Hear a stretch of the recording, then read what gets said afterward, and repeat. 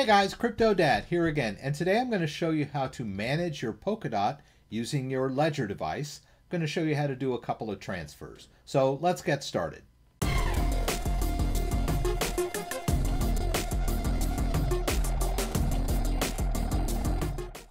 Alright, so I did a video a few weeks ago about how to store Polkadot on a Ledger. So I will direct you to that video. I'll put a link to it up in the corner. That'll get you started on how to set up the Polkadot app on your Ledger device and manage it using the Polkadot JS interface. Let me show you where we stand.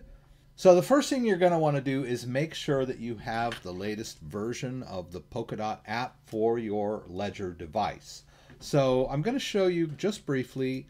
We're in Ledger Live here, and we will not be able to see our Polkadot balance or manage it from Ledger Live. But this is where we make sure we've got the latest version of the app, and that's done in the manager over here. So we'll go over to the manager.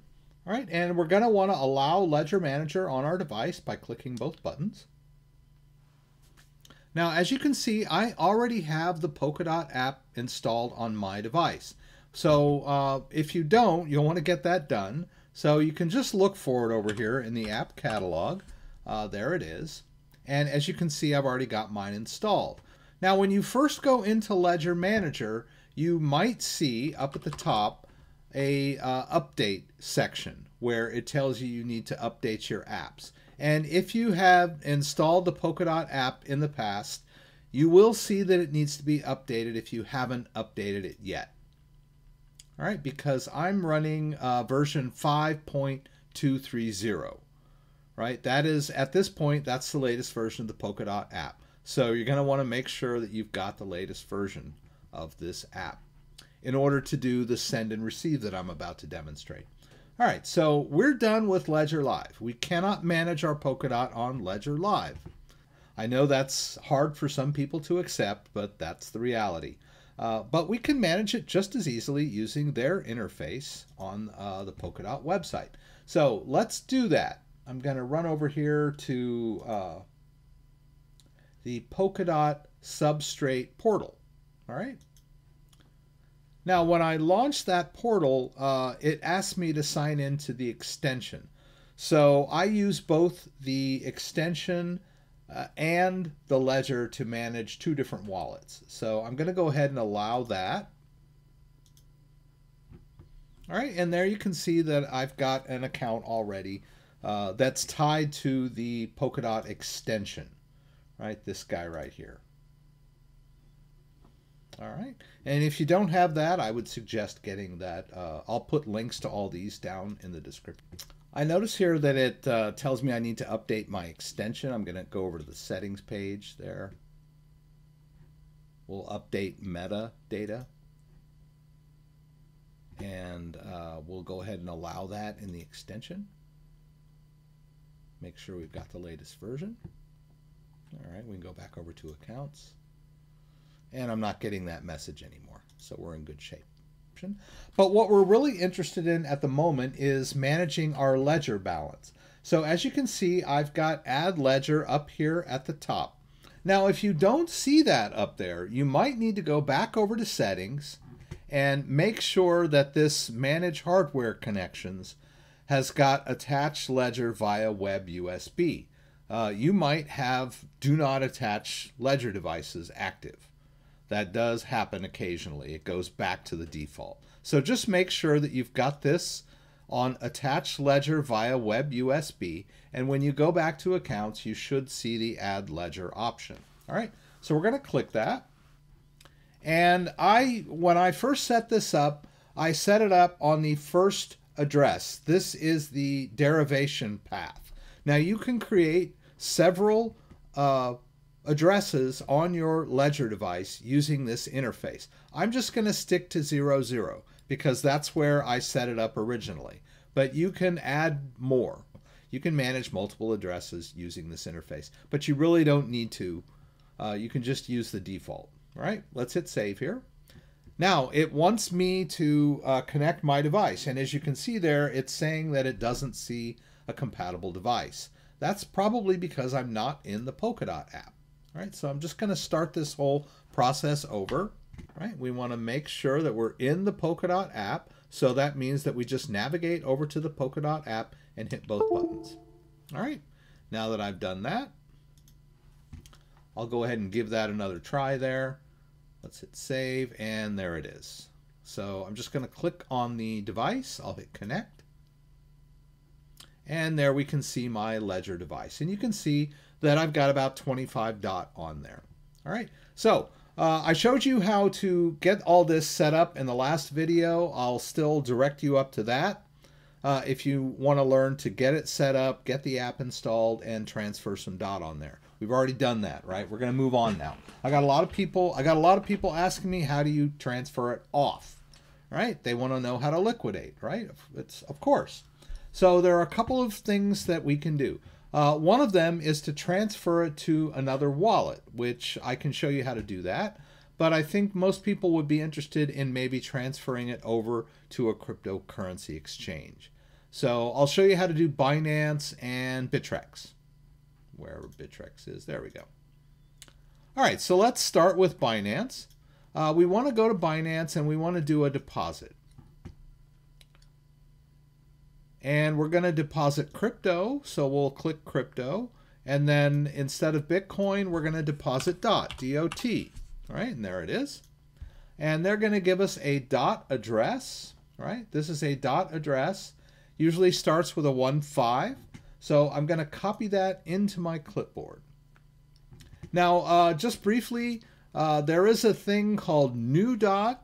So we'll see over on Bittrex that they're calling it new DOT. Most people are just calling it DOT. It has been renumerated, so but that doesn't really affect new holders of DOT, people that are purchasing DOT. But if you had DOT in the past, your DOT will have been renumerated. But that's not really going to affect us today. All right. So just keep that in mind. All right, so we've got the DOT address copied into our clipboard. Let's go back over here. Let's go over to our ledger, and we want to do a send. So we'll hit send. Now, this is a little bit confusing here. We want to put a new address in here. So sometimes it gets a little confusing because it auto-fills an address there for us. But I'm not going to use this address, so I'm just going to click right on top there, and you can see I've got the iBar, the edit field, the text edit field, and I can just paste right in there. And that is my new address. That is the address of my Binance account for DOT. Right? You can see there. Just confirm that. I'll click that. All right, and then we can sort of double check there. There's the address. Right, you can see the beginning of the address and the end of the address here, and you can see a large chunk of it over here. We can just click back over here and just eyeball it and make sure that it's the right address. I just pasted it in. It should be. Right? All right, I'm not sure why it sees that there's 82 DOT on the other end. I don't have 82 DOT in my Binance account. But the address is correct, so I'm going to go ahead. And I'm just going to do 5 DOT here. We'll hit 5. Now, I'm going to turn on the Ledger camera so you can see what's going on over here. We're going to need to sign this transaction. And we'll do that from our Ledger because the private keys of our DOT are being held on the Ledger device. All right, so we'll hit Make Transfer. And then I'm going to click Sign and Submit. And you'll notice there that some information comes up on my Ledger screen. I'm going to scroll through that information. There's my destination address, the amount, some other information regarding this transaction. I'm going to scroll all the way over to Approve, and then I'll hit both buttons. And you'll see that that transaction is being broadcast and then finally sent out. Hit close there. My camera was in the way short for a second there. Let me just put this back where it belongs and just turn it off. All right, so we saw the transaction go out. We can see that I have less DOT on my Ledger-based wallet now. And let's go over to Binance and just kind of wait for that DOT to arrive. I'll get an alert from Binance. All right, So, but while we're waiting on that, I'll show you Bittrex just to kind of reinforce all this. So if we go over to Bittrex and we go to holdings, we can search for DOT. All right, and they're calling it new DOT. It is new DOT, but I want to do a deposit. Oh, actually, Binance just told me that the deposit came in. So let's just go over to Spot Wallet, and there we can see that I've got DOT in my Binance account now, 5 DOT. All right, so that went perfect. All right, let's go back over to Bittrex. Let's do deposit. And it looks like they're not allowing deposits right now. All right, so much for Bittrex. At some point, I'm sure they'll enable deposits. All right, so I can show you Bittrex, but basically it would be the same process, right? We'd hit deposit, we'd get the deposit address from Bittrex, and we'd paste it into our send field over in our interface here. Let me show you how we would withdraw to, say, Trust Wallet, just so you'll have something. All right, so if we take a look at my Trust Wallet, you can see that I've got a little bit of Polkadot in here as well. So let me show you how to move your Polkadot back into your Trust Wallet. I don't know if you'd ever want to do that, but it's a good example of a transfer. So I'll hit the Polkadot here, and I'm going to do a receive, and I'll copy that into my clipboard. In fact, actually what I'm going to need to do, because I'm on a website, is share that address with myself. I'll just put in my name there and send an email to myself with that DOT address.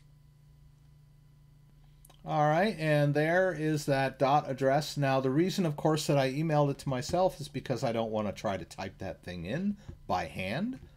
Problematic, error prone, right? We want to just cut and paste that address into our interface. All right, so let's do another send. I'll hit send. All right, and this time I'm going to send to a different address. So I'm just going to click in the send address field and do another paste. All right, and that is my DOT address on my Trust Wallet. And we can double check that. All right, we can see on my phone that that DOT address is the same as what's showing here. We'll just eyeball that. So we're all happy with that. All right, I'll just click that. All right, I'm going to put 5 in there again as my amount to send. And sign and submit. And you can see the information comes up on my screen there on my device. I'll just scroll over. There's the 5. We're going to go all the way over to approve.